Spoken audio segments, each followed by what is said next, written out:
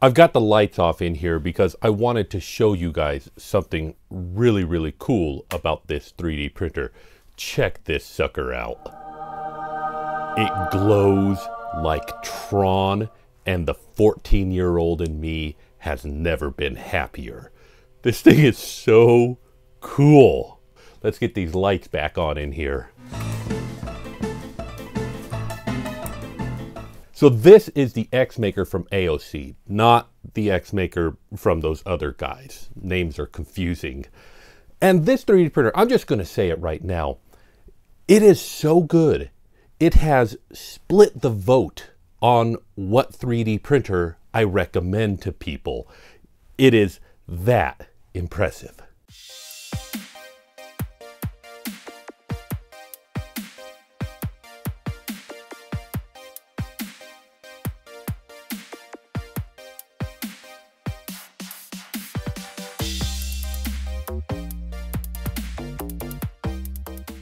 Hey everybody, it's Joe, the 3D printing professor, and if you're new to 3D printing or just want something new to do with 3D printing, you're in the right place. Doesn't that feel good? And if you want to take it another level, I have a Discord that's super easy to find. Just go to discord.3dpprofessor.com, sign up, and join a group of amazing people who are doing amazing things with 3D printing and helping each other do amazing things. I hope to see you there.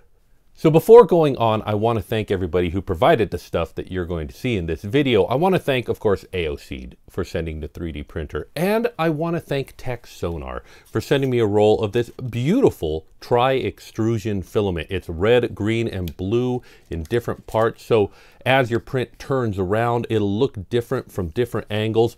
And that's really, it's a neat effect, and I do enjoy that. So thank you, Tecsonar, for the filament. And I also want to thank my friends at LincPlus, who have sent me this Android tablet for using with this 3D printer. Yes, this 3D printer has an app on Android that you can load up and send prints to it. Very similar to other apps that we've seen. Now this particular app though requires the size of a tablet. If you have just a phone, it won't work as well. So I really appreciate LincPlus, who sent me this Android tablet that I'm going to be using with this 3D printer, and I can confirm that it works great. Once I dug in and started using the X-Maker, it immediately merited comparisons to the Adventurer 3 for me, which, if you don't know, is a very good thing. The Adventurer 3 is my #1 recommended 3D printer. If you want a 3D printer that's relatively cheap but doesn't require a lot of fiddling to get up and running, you want an Adventurer 3. If you want a 3D printer that's super easy to use and super easy to maintain, you want an Adventurer 3. If you are an individual that looks at the headache of running a Ender 3, then you want an Adventurer 3. If you are a school or makerspace that is going to be putting a 3D printer in front of people, you definitely want an Adventurer 3. And so my comparison of this to an Adventurer 3 is a very, very good thing. And in some ways, this is better than an Adventurer 3. I know, those words coming out of my mouth, honestly, high praise.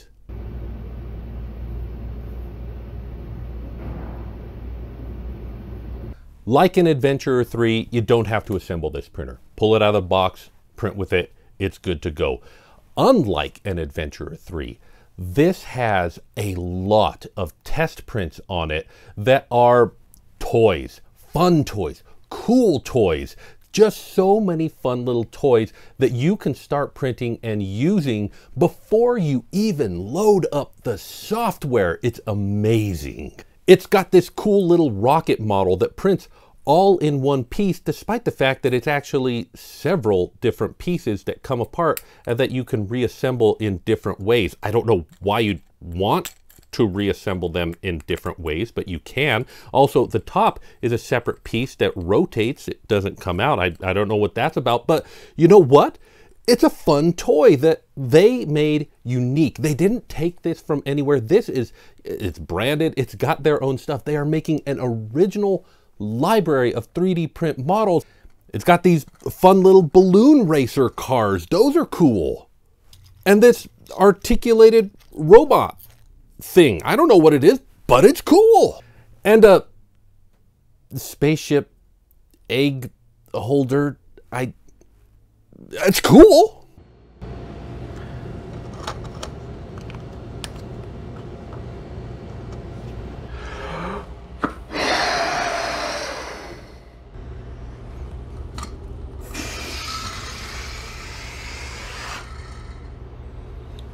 Good enough. Even before you load the software, you've got a lot of fun toys to play with coming out of this machine, and they give you a quarter spool of filament to play with it. Which, actually, this is a good time to talk about how you load filament into this machine. Now, the Adventure 3s had a problem in that they recessed their filament holder into the body of the 3D printer, but they didn't leave enough room for a full-size spool. This one solves that problem by moving the filament holder to the outside, which is very cool, but where do you load the filament? Well, you have to take off this little panel that's held on by magnets, and then you have access to the filament loading mechanism. And after you're done loading the filament, you just put this little panel back. And can I just say, this panel is going to be the first thing to disappear off of this 3D printer. I just know it. It doesn't serve any functional purpose. It just makes your panel look smooth after you've loaded the filament, but you've got to take it off every time you load the filament and put it back on. And I'm just going to stop putting it on after a while, I know. And I hate it because they put magnets on here. It's a perfect made piece. It just hurts me to know that this panel, it's not going to stick around for very long. But you don't really need it because, yeah, you'll just have access to the side of your filament loader, and we'll call that good. And then there's the software for this 3D printer. There are, in fact, two pieces of software for this 3D printer. A regular slicer that you can use to slice 3D models, just like you're used to if you've already done 3D printing, and an app with a library of original toys that they have made and designed for printing on this 3D printer. They haven't scraped Thingiverse. They've actually put the time and effort to make their own library of 3D print files, some of which, quite frankly, I envy outside of this app. I like look at this and go, man, everybody should have access to these files. They're so cool. And all you have to do is look through the list and go, ooh, that robot toy looks really cool. And it pulls it up and it lines it all up. And when you hit print, it plates it for you in as many different plates as they need for this one. You hit go and the prints start running on your 3D printer. So it's super cool and super easy to use. This is what I was talking about, guys. This is a killer app for 3D printing.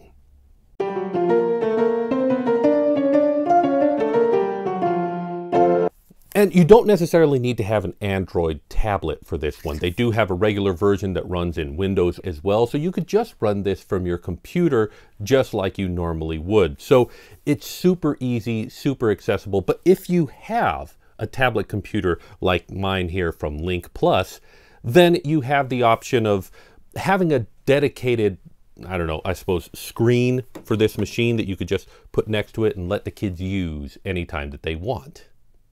So this 3D printer definitely has a laser focus on young children, and using a 3D printer with a laser focus for young children in my house for a long time in the form of the toy box, it's exciting to see other people entering that space and doing it so well. But this 3D printer isn't just for kids. It's got a regular slicer. It's a regular 3D printer. In fact, you could just as well not use the app, use their slicer, and just use this like you would any other 3D printer. So I would say that the age range for this is everybody. Now, looking at their app, I wanted to be sure that they had done, you know, a complete job and made sure that all of the prints that they had were properly supported, since that's something I had seen in previous apps that they forgot to do. So I found this print, a raccoon that pops up out of a trash can, and it very obviously would need supports. So I printed it out, and on the app, it doesn't show that it needs supports, and it doesn't give you a print preview, but the print itself, yeah, is just covered in supports. And these supports are not super difficult to remove. Overall, I'm kind of impressed with how well they've set this up. So yes, their app, full marks. It does everything. All their prints actually work. Great job, guys. Now, I mentioned at the beginning that this, compared to the Adventurer 3, might split my vote a little bit, and here's why. The one thing that they've done on this 3D printer that's, in my opinion, maybe not as good as the Adventurer 3 was they changed the hot end configuration. On the Adventurer 3, the hot end is super easy to maintain. If you need to change a nozzle, it's just push 2 buttons, pop out the nozzle, pop in a new one. And when you get to the point that the entire hot end breaks down, there's a plastic piece in there that does fall apart. Well, it's 2 screws, pop it off, pop the new one in. On this 3D printer, it no longer has the nozzle that you can pop out and pop in. It's got a traditional nozzle, so I imagine if you ever needed to change this nozzle, you could do it. You just have to, you know, get 2 hands and 3 tools and pop out the old nozzle and pop in a new one, same as we do for every other 3D printer that's out there. But they do sell replacement heads, and they seem fairly easy to do, but changing the entire head when you've got a clogged nozzle or something like that, that seems like a bit much. That said, that's not something that you're going to do very often, and it's not something that you're going to do right away. You're probably going to print with this 3D printer for months before that even becomes an issue. So if you've only got one of these because you're an individual, that's fine. That works great, and there's nothing to complain about. But if you had a lot of these because you're a library or a makerspace and you wanted to put these in the hands of the public, that could become extremely cumbersome and tiresome after a while. So maybe that's where the split happens. So here's what I'm going to say in the future. If you are a library or a school or a makerspace that has staff that might not want to fuss with the more difficult to use 3D printers, then you absolutely want an Adventurer 3. But if you're an individual, a parent whose kid wants to get into 3D printing, and you've heard how difficult some of these 3D printers are to use, and you want something that's easy to use, then the Maker X, with its amazing app, with its easy to use interface, and with its relatively easy maintenance, is the #1 choice for that group. So there you go, the AOSeed. Impressive from its initial glowy presentation to just every experience along the way. An absolute joy to recommend to people. Well, that's it for this video. I want to thank you very much for watching and remind you that you are a child of God, so you're special to me. So take care of yourself, and if you can, someone else too. I want more of that glowiness. So much fun.